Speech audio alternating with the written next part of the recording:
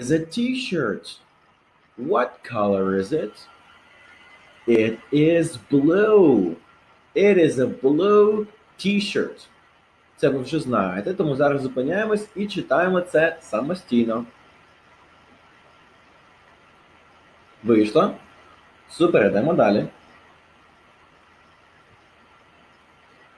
And what is this?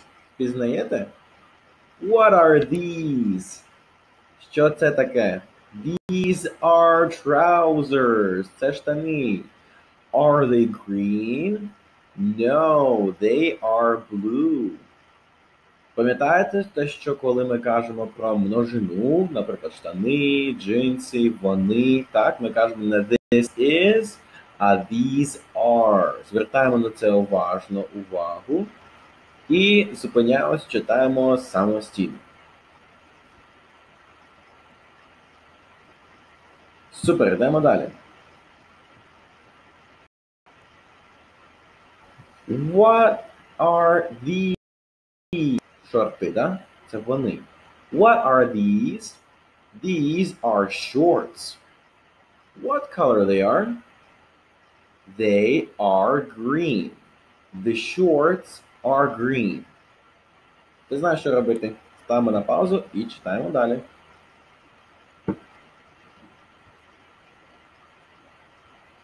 Next one. What is this? Or what is it? No. It is a dress. What color is it? It is red. Is it green? No, it isn't. It is a red. Stop the слово. It is a red dress. Правильно. Супер. Ставимо на паузу і читаємо самостійно. Коли готові, йдемо далі. Згадуємо, пам'ятаєте, да, у нас теж були ці питання. So, дивимось спочатку на сукню. What is this? This is a red dress. Це сукня. Да? А якщо подивимось праворуч, what are these? Що це таке? Це у нас вже в множині шкарпети. Вони. Да? Не одна сукня, а вони шкарпети. І ми питаємо, what are these?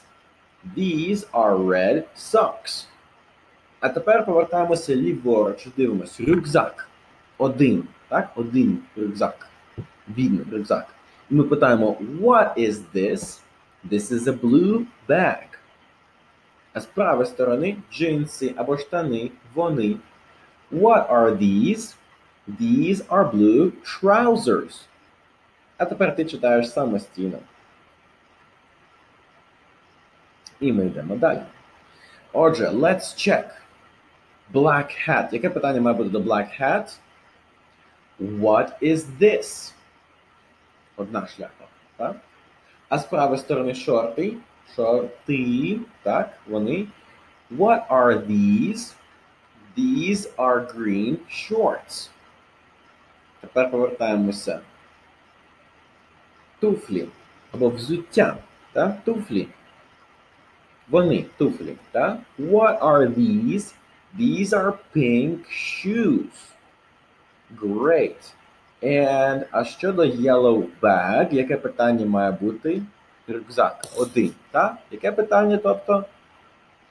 What is this? Так? Super. Окей.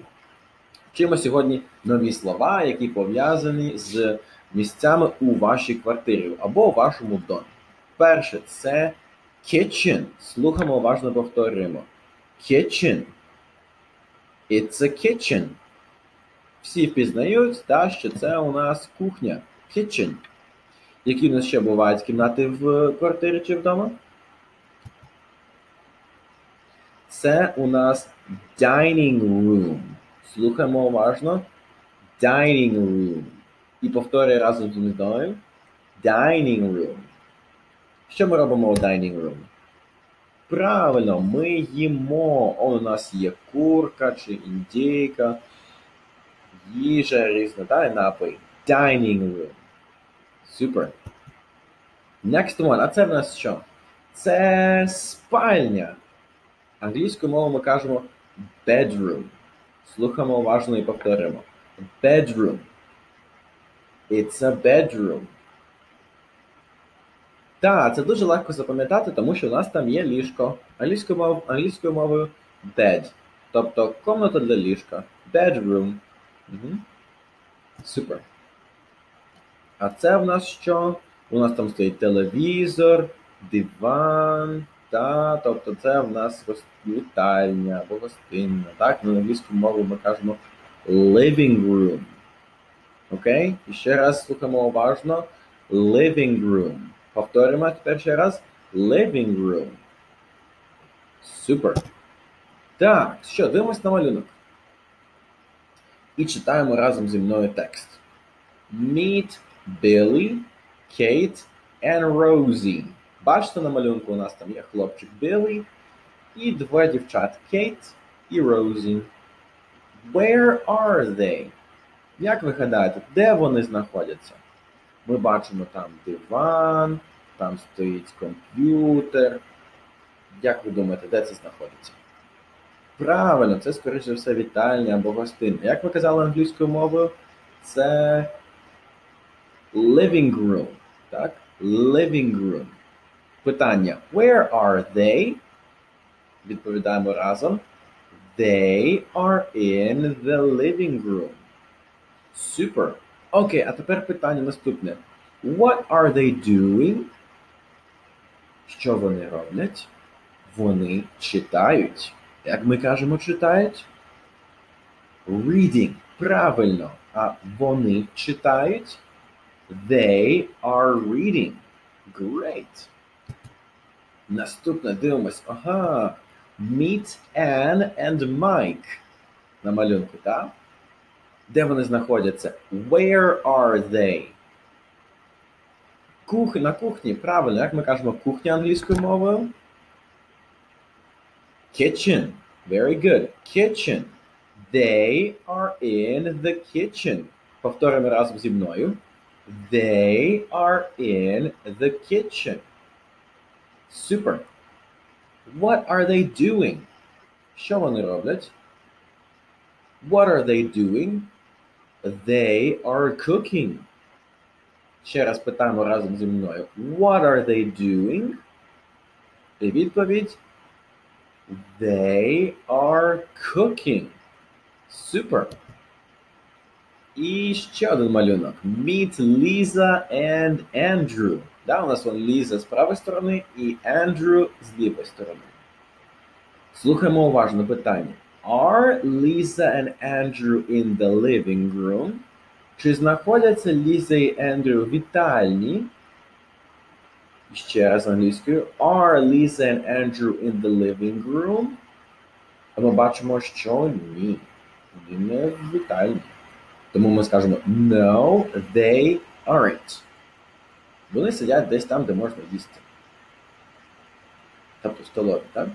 Are Lisa and Andrew in the dining room? Чи знаходяться Ліза і Ендрю у столові? Are Lisa and Andrew in the dining room?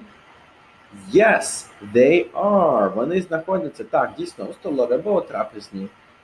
І ще раз разом зі мною читаємо питання. Are Lisa and Andrew in the dining room? Yes, they are. Super. Окей. Дивимось уважно на текст.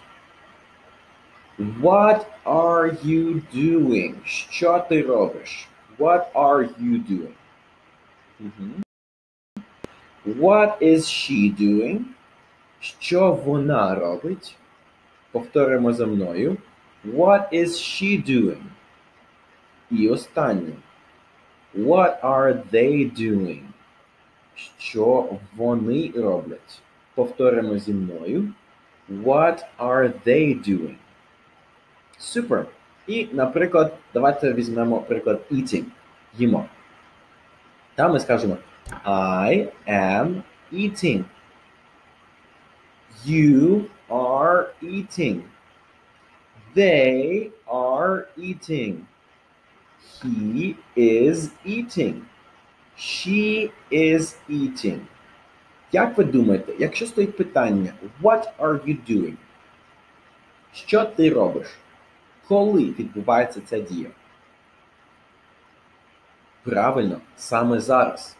Тому і відповідь, наприклад, I am eating, означає, що я їм саме зараз. Окей? Якщо ми кажемо am eating, are eating, is eating, оце, бачите, така інгове форма. Це означає, що це відбувається саме зараз. Окей? Супер. Окей, дивимось на малюнок.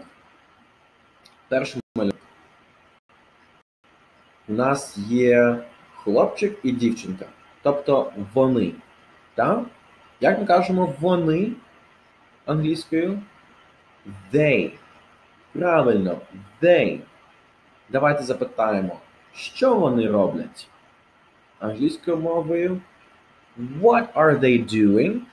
І ще раз разом зі мною. What are they doing?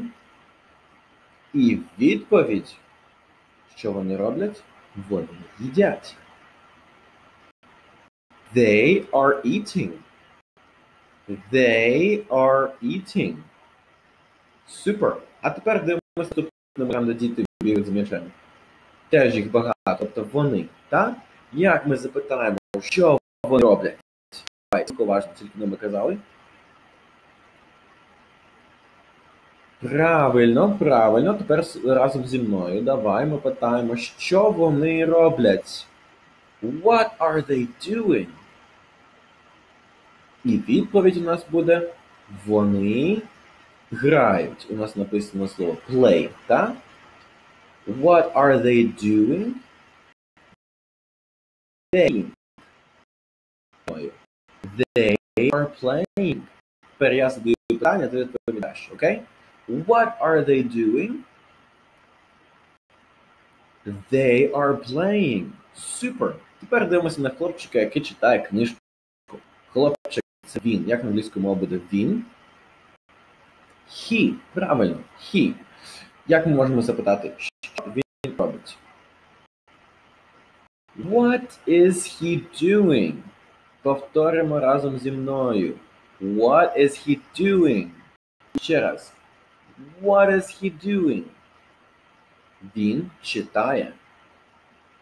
Як ми скажемо? He is reading. Да, повторимо зі мною. He is reading. He is reading. Тепер я вас питаю. What is he doing? А ви мені скажете? Правильно. He is reading. Great. Тепер дивимося на останній малюнок. Це в нас вже не хлопчик, а дівчинка. Тобто він, а вона. Ми скажемо вона. She. Правильно. І тоді питання буде What is she doing? Так, повторимо. What is she doing? Що вона робить? Вона готує. Готувати це у нас буде cook. Так, повторимо зі мною. Cook. І тоді, як ми скажемо, вона готує. She is cooking. Повторимо зі мною. She is cooking. І ще раз. She is cooking. А тепер я задаю питання, а ви відповідаєте. Готові? What is she doing? That's right. She is cooking. Вона готує. Great. А тепер ставимо відео на паузу і самостійно ви ставите питання на малюнки і потім відповіді. Останнє. На домашньому завданні вам треба буде написати речення про цих дітей. Тобто в нас вже є питання What are they doing? І треба відповісти They are щось. Да? Потім дивимося на маленьку дівчинку. Where is she? Де вона знаходиться? І ви мені скажете She is і ваша відповідь. А також наступне питання також про дівчинку. What is she doing? Що вона робить? І ви відповісте She is, вона щось робить. І останнє там з хлопчиком. What is he doing? Що він робить? He is... І скажете, що він робить, чим він займається. Добре? На цьому у нас з вами сьогодні все. Обов'язково повторіть ці слова, проговорите їх вголос, і я чекаю на ваше домашнє завдання. See you at the next lesson. Bye-bye.